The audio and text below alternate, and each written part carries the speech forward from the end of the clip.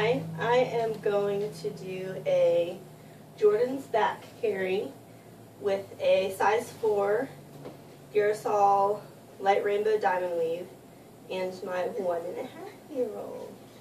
The first step is to find the middle marker. Mine is marked with a tag, so that's easy on my wrap.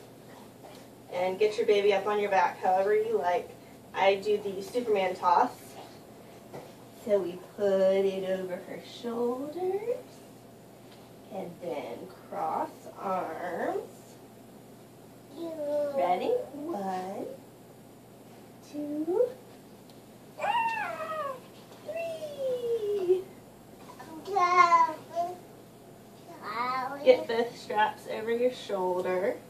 And then you can pin one and make sure you have a nice seat under her butt. It should go from knee to knee. Try to get up as much under there as you can. Hi, baby. And then pin this one between your legs. This other side, you can do whichever side you want. It's actually going to go under your arm and try to keep it up as high on baby's back as you can. And then you actually flip it over your shoulder. Hi, baby doll. And around to the back. And then you're going to pull it. Hi. Hi. You have to kind of fix the part that's over your shoulder. Pull it around to the other side and make sure that the top and the bottom parts are pulled taut. Once you've got it pulled tight, then you actually tuck it under baby's leg, and then you're done with that side. You can tuck that side between your legs. This side you're actually just going to go under, over the first leg. Again, stretch it out across their back. Pull it tight.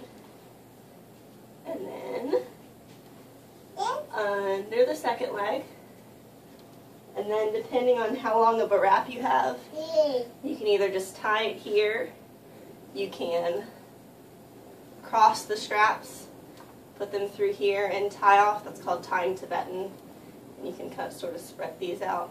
I'm actually going to do a knotless finish. You come up here, you go through, and then if you have extra, I will usually tuck it through again. And then the same thing on the other side. You go outside to inside.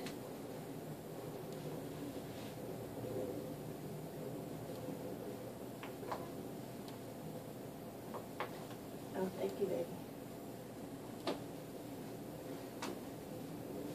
So there we go. She's in there nice and comfy. That is a Jordan's back carry with a knotless finish in a size 4. Say bye-bye. Say bye-bye.